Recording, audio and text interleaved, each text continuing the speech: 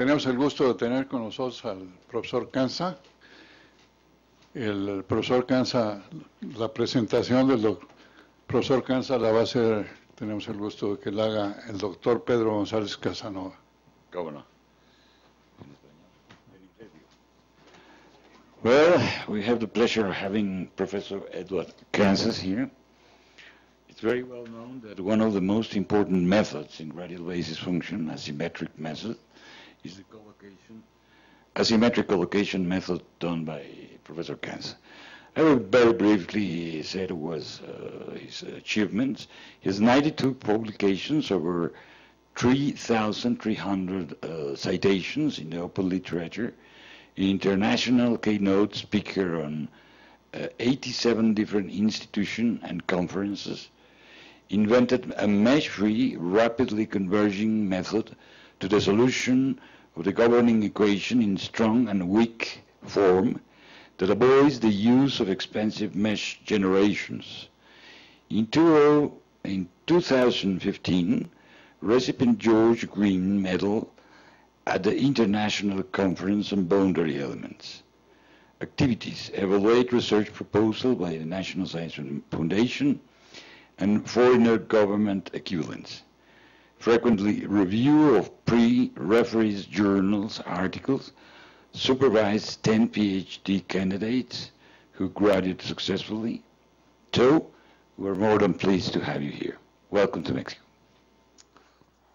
Okay, muchas gracias. Okay. Okay, I'm going to be talking about radial basis functions and some achievements and new challenges.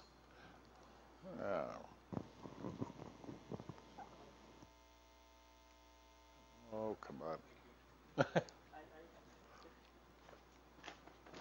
remember. It's here? Down? Oh, Another okay. one is two. Okay. Yes, it is. There's two. Okay. No, this. Okay. This. All right. Okay. When we're talking about doing things on a computer, we need to know the difference between ideal and discrete mathematics. This is almost similar to the idea that Plato had about the ideas in the sunlight and the shadows in the cave. So discrete mathematics is going to be shadows in the cave. You're supposed to decide what's going on. Oh, come on. Maybe I... Here is safe here. Yes. Okay. Nope. No. Okay. Okay. I got it. Okay, I got it. Uh-huh. Okay. Okay. All right. So, one of the methods that have been used are dependent on ancient electronic computers. They were very slow and had limited memory. So people used compactly supported smooth polynomials, and derivatives of these polynomials of higher order are very unreliable, and the truncation errors are significant, and these change physics. So for instance, if you have the axis where the data points are, and you want to use a higher order polynomial, you take your derivative of this higher order polynomial, you're getting a lot of what is called polynomial snaking, and these derivatives that you use in finite difference and finite elements are very unreliable. Next step up are cubic and quintic splines. They're compactly supported. What's nice about these is that the function and the low order derivatives are continuous across the stencil boundaries. And because they're continuous, you have better physics. The disadvantage is the equations are coupled. Some people are afraid of that. I don't know why. They complain, air conditioning. Okay, now, oops. The next ones are wavelets, and these are complexly supported splines. These are orthonormal. They possess translational, rotational, and dilational invariance. And just by various shifts and so on, you can decompose complex signals with a relatively few terms with high accuracy. So, for instance, that is how a lot of signals, voice signals and visual signals are transmitted.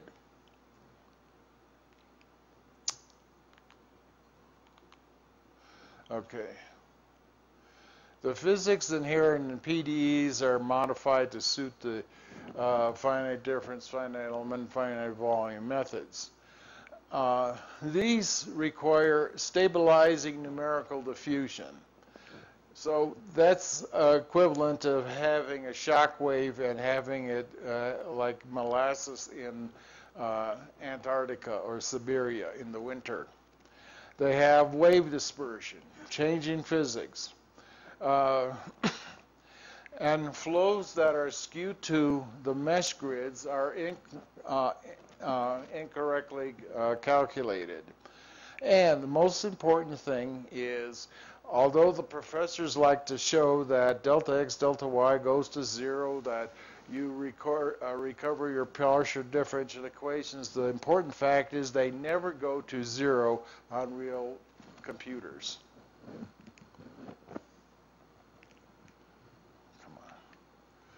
Okay.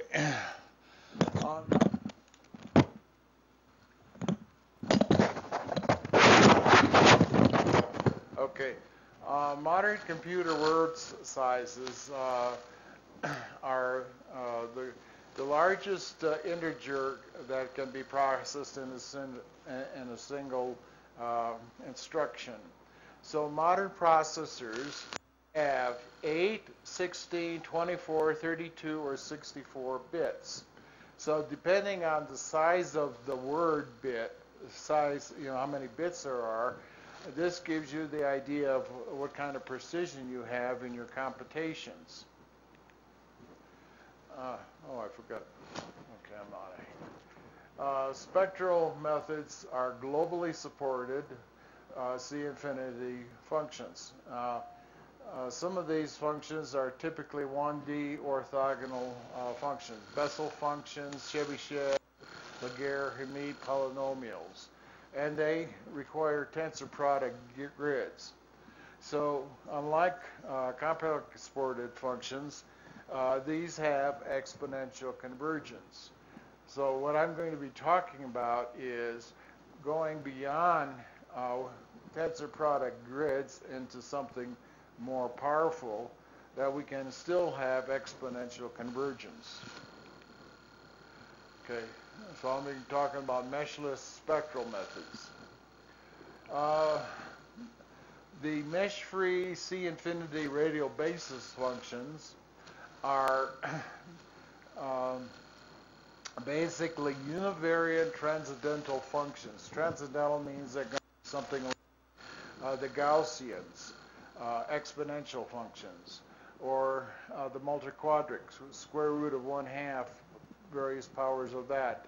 That is a transcendental function. There are Bessel functions, etc., that are sinc functions that are transcendental like this. And these are basically exponentially convergent pre-wavelets. That's why these work so well, because they are exponentially convergent and they're pre-wavelets.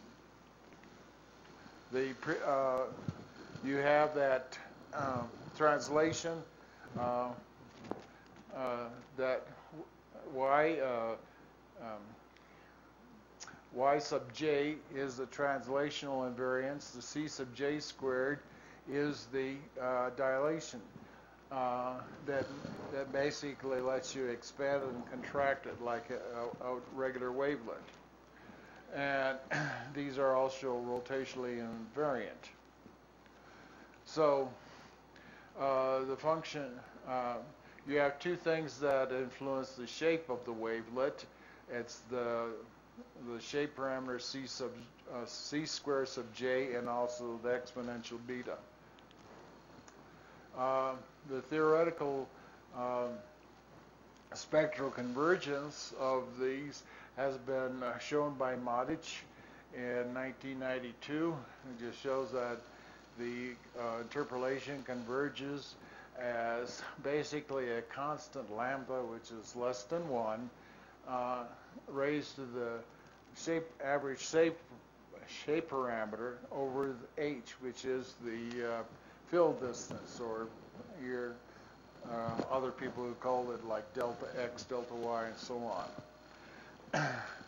So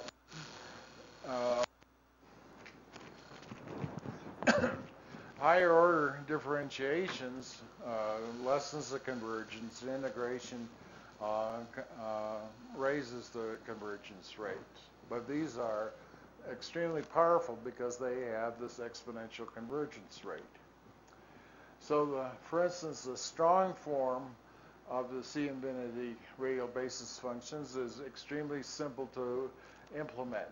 The basic idea is that any I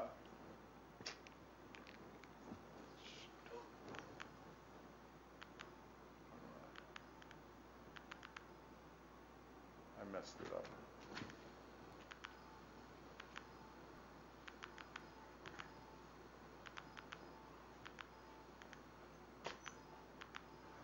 Boy, then we're going to ask somebody to click it. Okay.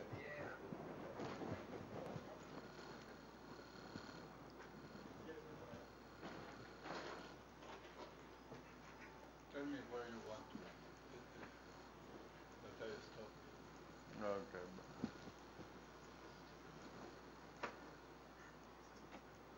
Okay, back a little more. Anyway, I just asked you to forward it. Forward? Wait, go back a little more. Back? Well, okay. Move back some more. Okay. Yeah. Okay. One more forward. Okay. What I want to show you is that basically any dependent variable u of x and t is the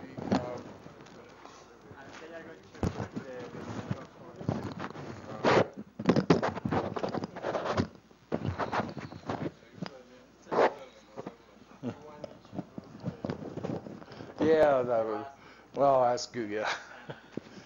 Okay. Space is going to be, the spatial part is going to be with the radial basis function. The time part is going to be with the expansion coefficient alpha. And you just plug this into the differential equation over the interior and on the boundary conditions.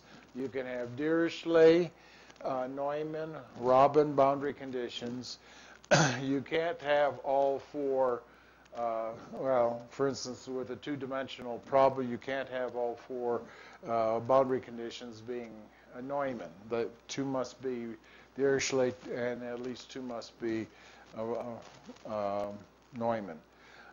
So anyway, you have n sub I over the interior, n sub b over the boundary.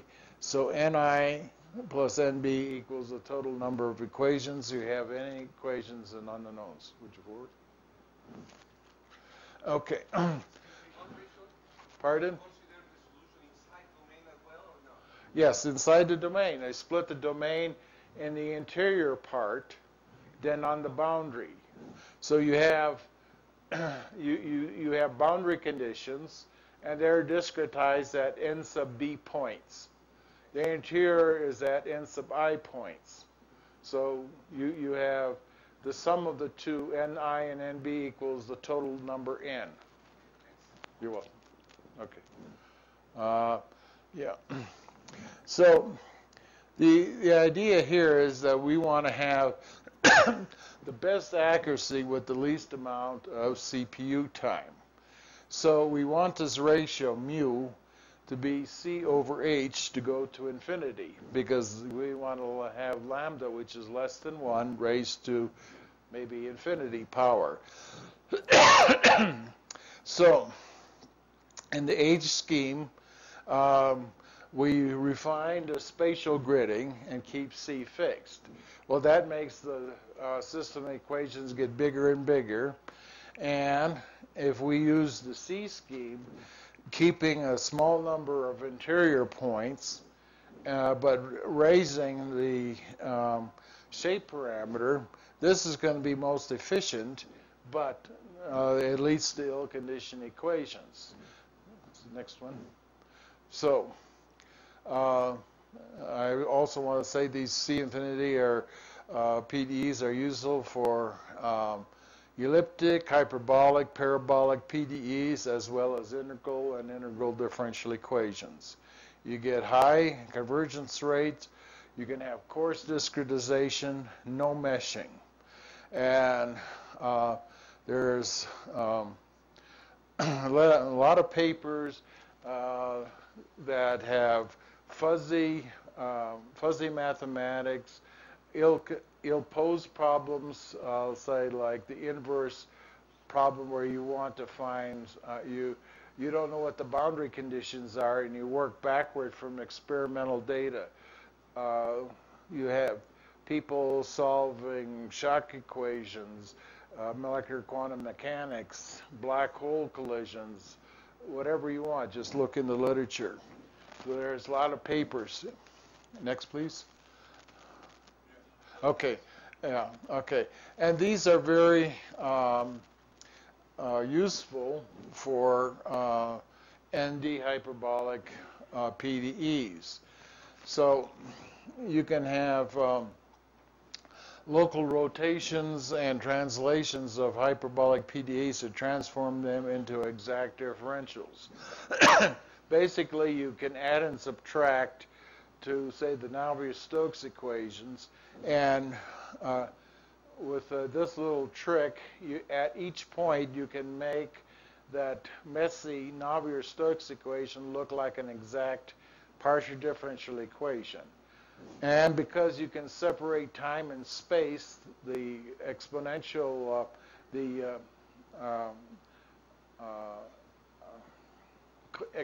expansion coefficient will have an exponential matrix solution, which is exact.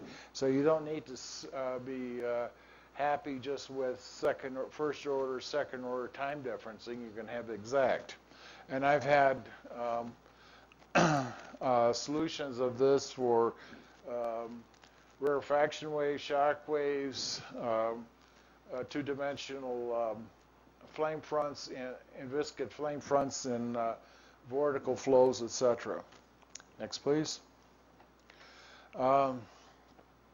So this is basically the idea. I'm just taking some ordinary partial differential equation like the Navier-Stokes in this moving translated coordinate system, and it looks like basically an exact differential equation, and you can look this up. The solution is an exponential matrix solution. Next, please. Okay, I want to point out that some people have been scared by radial basis functions because some lazy professors and people who do stuff like this are basically don't use their intelligence to look for how to get around this ill conditioning thing. I'm sorry I'm that mean to them, but it's important to tell people that don't always listen to professors. You're supposed to go to school to learn how to think and not just repeat what the professors say. Sorry. I've been a professor too, so I'm trying to practice what I preach. Next, please. Okay. Now, here's the various, I said before what the various precisions are. So half of precision is 12 digits of accuracy. And the maximum condition number that the theoretical maximum condition number is 1 over the machine epsilon. So half a precision is basically 2,500. Now you go to single precision, which has 24 bits, and its maximum precision condition number is 8.5 times 10 to the 6th. Go to double precision, the maximum condition number is 4.5 times 10 to the 15th. Quadruple precision, you go 9 times 4 times 10 to the 18th. If you have like a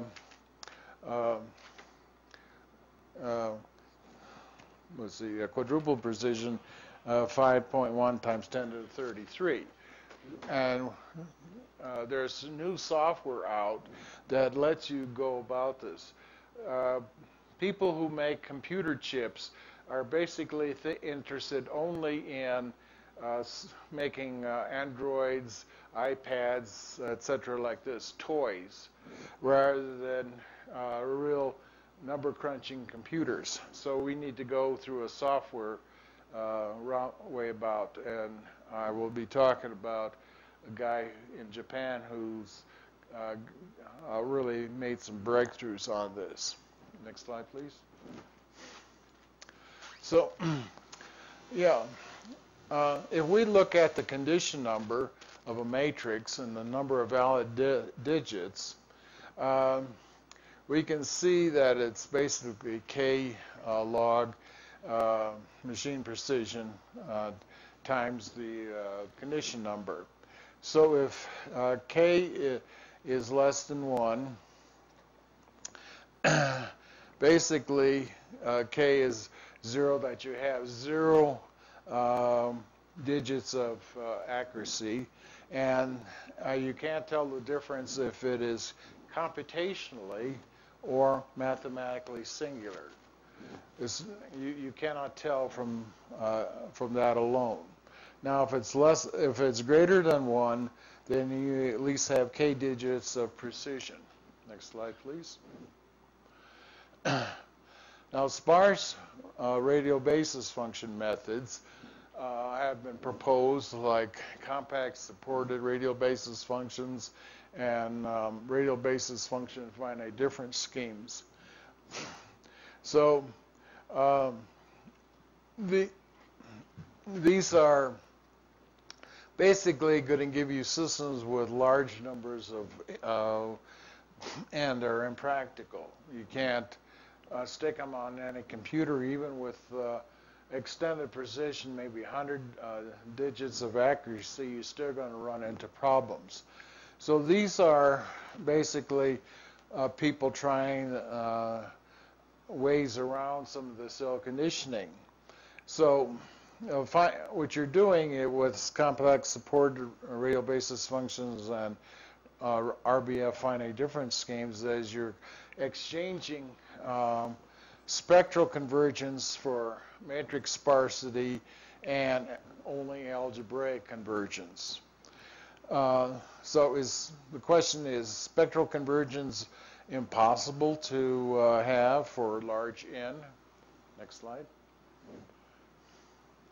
So the way around this is to use domain decomposition. Domain decomposition is one of the oldest forms of preconditioning. Next slide. So again, a large full system is unpractical. Domain decomposition is like a preconditioner, and it has a long history with compactly supported finite elements. And a lot of the work done like this, say by Smith, Borstab, and Gropp, were finite elements methods. And the work is basically you want to be able to partition the work into many processes so that they can be performed simultaneously. Next Next slide. So even though C infinity RBFs are global, Roland Hardy, who invented this method, he was the first to use these C infinity radial basis functions. He just truncated the expansions for domain decomposition. He took a big picture of Abraham Lincoln, which had 266 pixels, and just processed 4 by 4 of them, and he came up with a very good likeness of Abraham Lincoln that's practically identical to regular photographs of them. So the idea here is that domain decomposition reduces the absolute condition number in each subdomain, and if you raise the shape parameter in each subdomain, you're going to accelerate the convergence rate. So the idea is to put these together to get to minimize the total processing time. Next. So domain decomposition is a divide and conquer method, and like I said before, it was first used by made famous by Gropp for finite elements. And you can have either overlapping or non-overlapping subdomains, and you can parallelize them. This was pointed by Mark Ingber for a three-dimensional time-dependent thermal conduction problem in 3D. And the thing is, there's new multi-precision software by Advantix that is very fast, and it is optimized for parallel processors. Next. So these C infinity radial basis functions are global in evaluation and data fitting. We went this already. Okay. These are out of line. Okay. Somehow these slides are out of line. I said he broke the rules of domain decomposition, and he got very good results here. I don't know why that happened. Sorry. Next slide. Okay. So I did a four-dimensional time-dependent Burger's equation. It's a hyperbolic equation. I had 16 overlapping subdomains, and it's in Kansa and Geiser in 2013. So the solution is faster because you are taking basically a smaller size n. The number of operations for these matrices are basically on n cubed operations. So if you make n smaller, you're going to get much faster solution times and high accuracy. Next, please. So there's now a comparison of double and extended precision. Next slide. Okay. There are a lot of reasons for loss of accuracy at boundaries. First of all, differentiation at boundaries like Neumann conditions reduces the convergence rate. And there are several tricks you can use. You can put some points slightly outside the domain, and that so you can cross the domain with the boundary condition, and that helps a lot. You can use for the boundaries, higher, increase the shape parameter at the boundary conditions. That makes it tighter. The solution is much tighter, and it gets very rapid convergence. So basically, you need to think of this is when you're solving, say, partial differential equations, you have the interior, you have Dirichlet, Neumann, say, del squared operators, and these all work on different time scales. Next, please.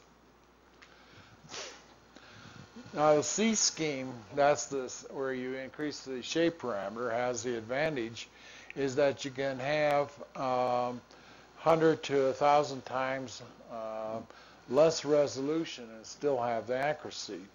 The equation system becomes very poorly conditioned. So that's why you need to use multi-precision arithmetic if the system is non-singular. We're proposing that if you do the curve problem correctly, the system is mathematically non-singular. Now, multi-precision makes this C scheme very attractive and very fast. Next, please.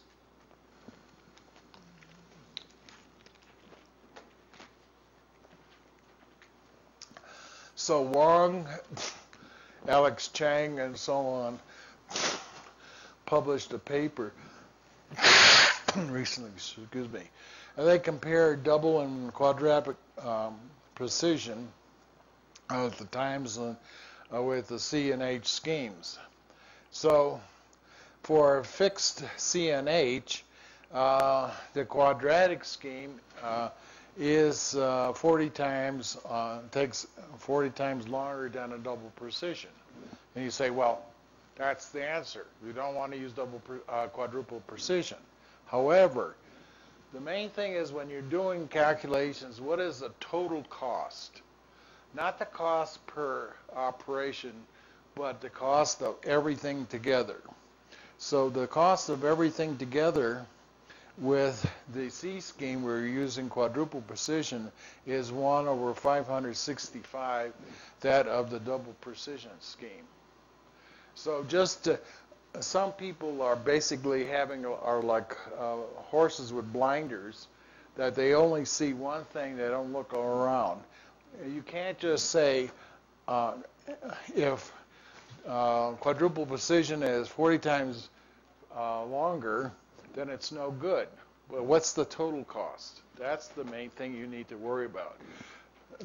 It's the total cost of everything. Next, please.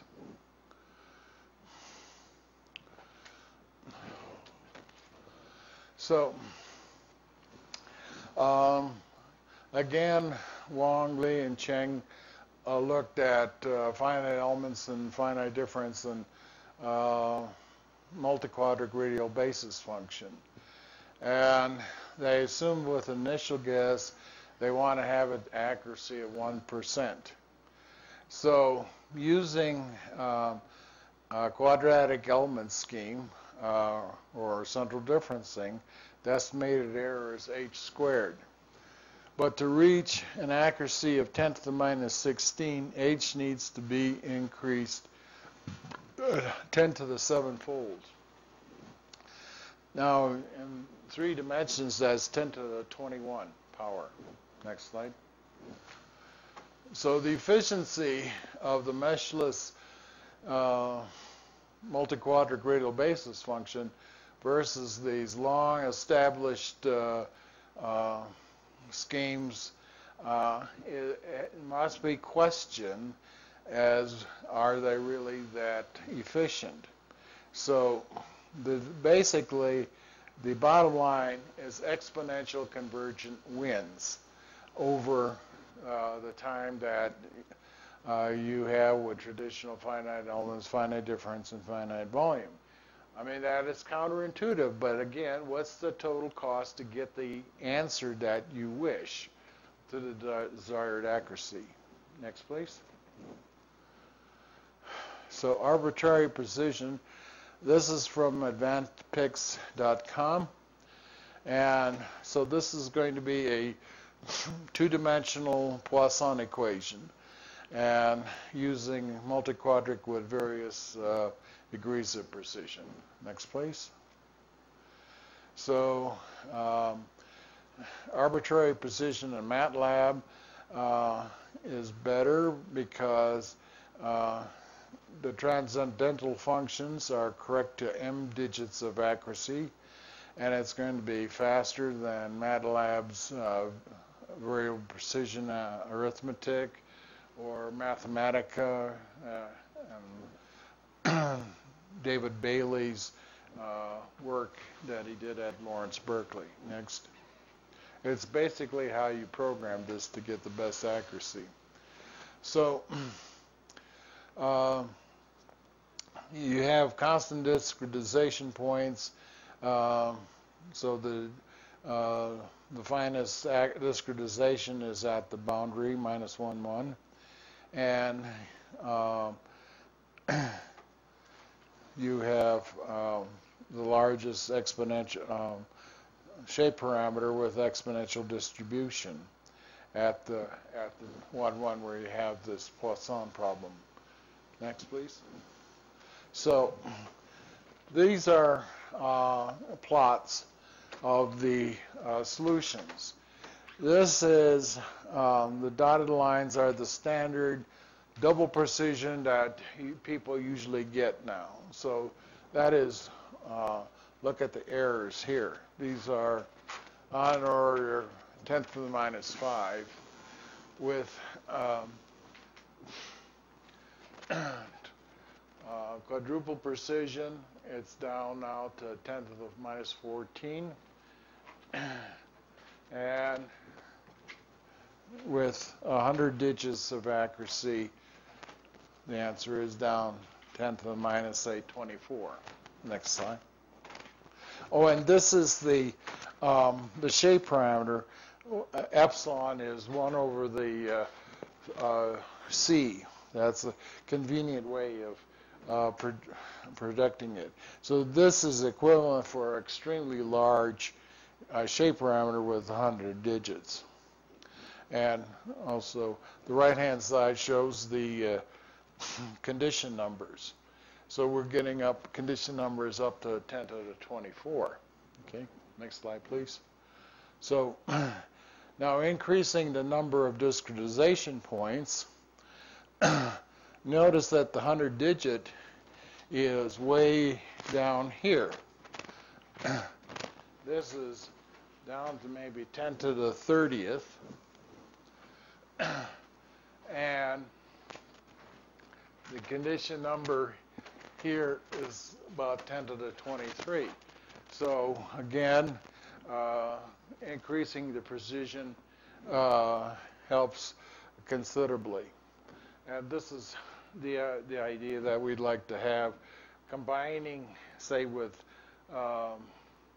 Boltzmann's equations, which has 6 dimensions, Fokker points in 6 dimensions, is to combine radial basis functions with extended precision, maybe 100 digits, and domain decomposition. Next slide, please. So, anyway, we had two things in here, X and the Y's. The X are the evaluation points, and the Y's are the data centers. And basically, you want to minimize the number of points that you need. So you only want to have points in high gradient regions. You can tell what to do by looking at the forcing functions on the boundary and on the interior. And you can use multi-level local refinement. You can basically use a lot of the tricks that have been used in finite elements and finite difference schemes. And it's been, there's literature has a lot of this already. So basically, you want to refine locally in order to reduce the overall residual error. Next, please.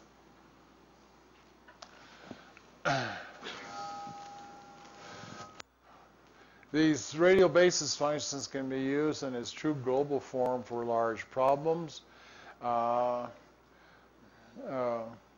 So the compact supported ones only have polynomial convergence.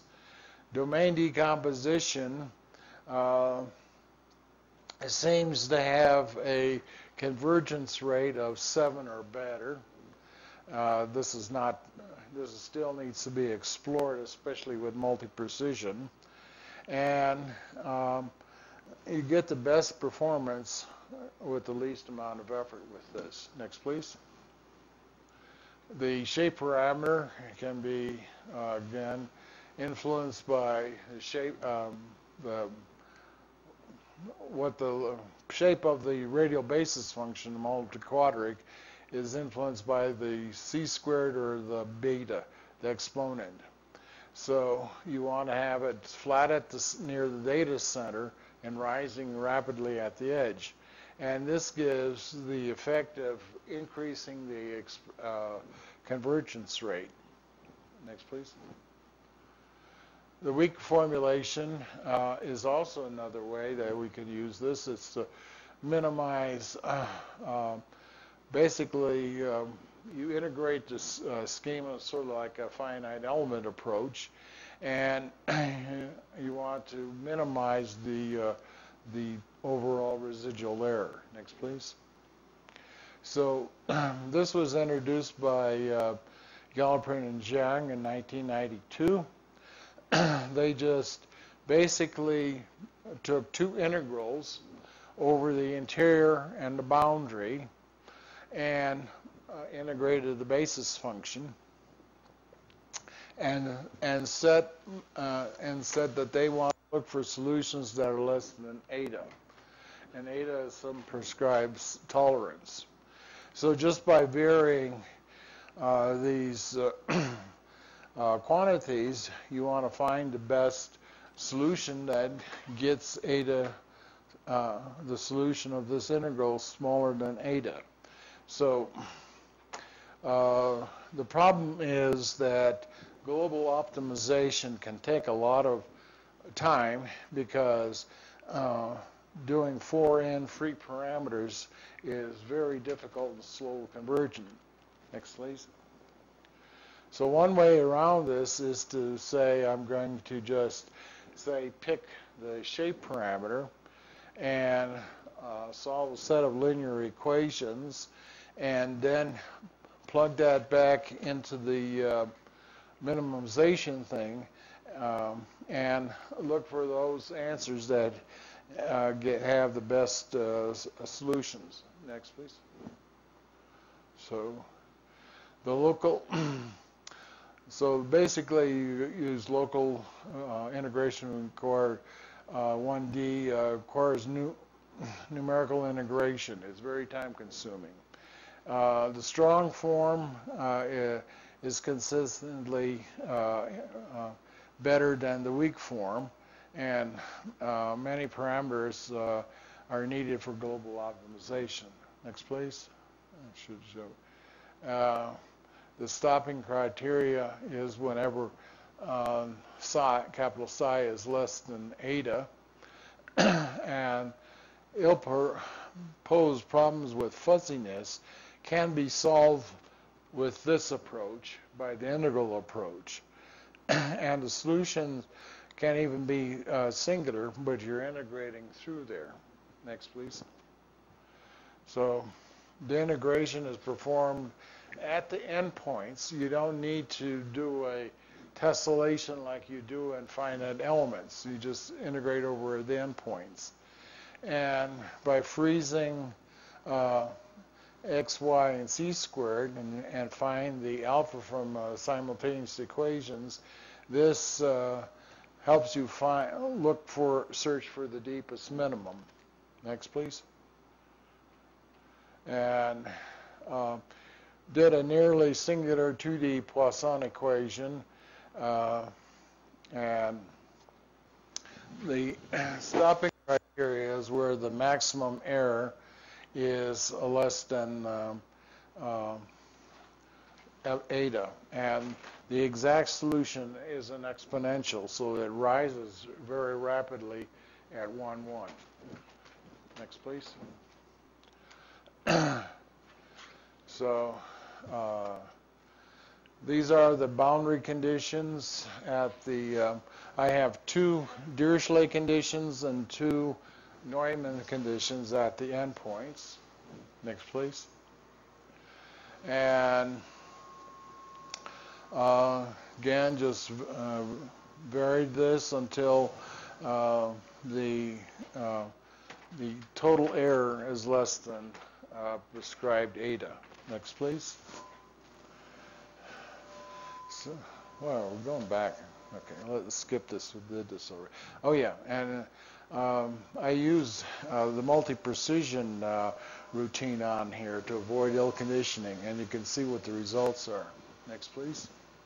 So, this is the table with the results for the strong form and the weak form. So here the table shows that the answers are ranging 10 to the minus 24, 10 to the minus 25, but the weak form that helps you find the global minimum is 0.0003 or 0.002.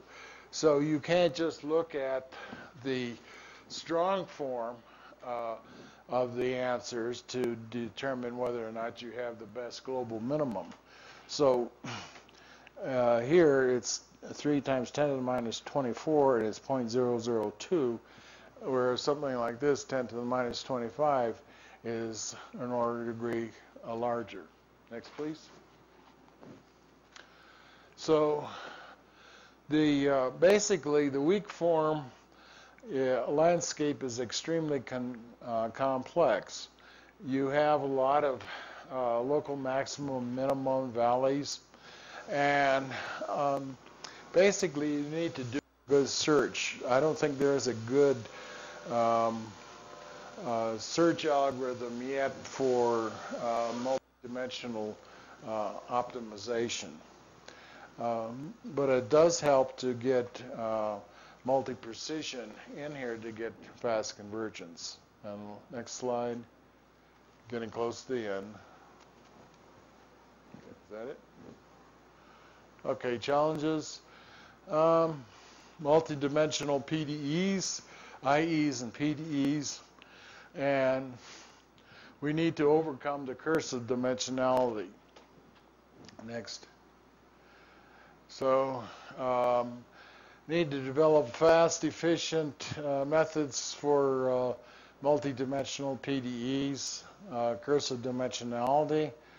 What's the best ways? I think it's going to be the C-infinity radial basis functions that you have super spectral convergence. And you need to be able to use domain decomposition and arbitrary precision to minimize the total number of discretization points. Even though you use higher precision, if you minimize the total number of points, you're still getting faster results. Next. And last thing is good stochastic global optimization algorithms. Stochastic algorithms like simulated annealing, the genetic algorithm, basically find the nearest local minimum, and you need some kind of an arbitrary kickstart to find another, to make sure you're not stuck in a local minimum. Systematic searches and interval methods may be better, but again, they're very slow. This is some area in which you graduate students and PhD students ought to be thinking about. There's a lot of applications for these algorithms, fast search algorithms. think that's it.